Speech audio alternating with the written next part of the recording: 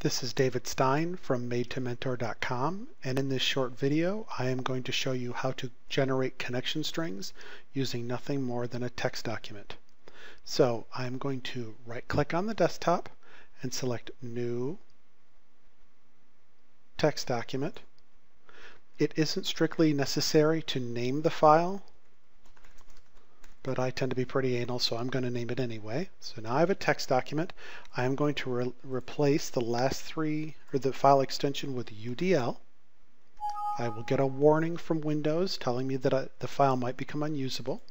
I still want to change it. Now double click the file and I'm brought to this handy dandy little screen. I will put in the name of my server.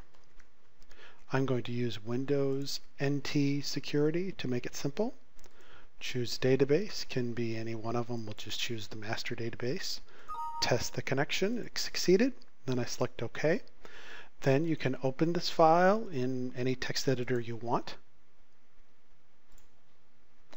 The top line reads OLADB, and then after that, everything after this line is an OLADB init string.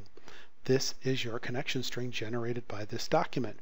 You can copy this out, put it into whatever application you want, and then close it. And then if you want to double click that file, you can do so and create as many connection strings with it as you want.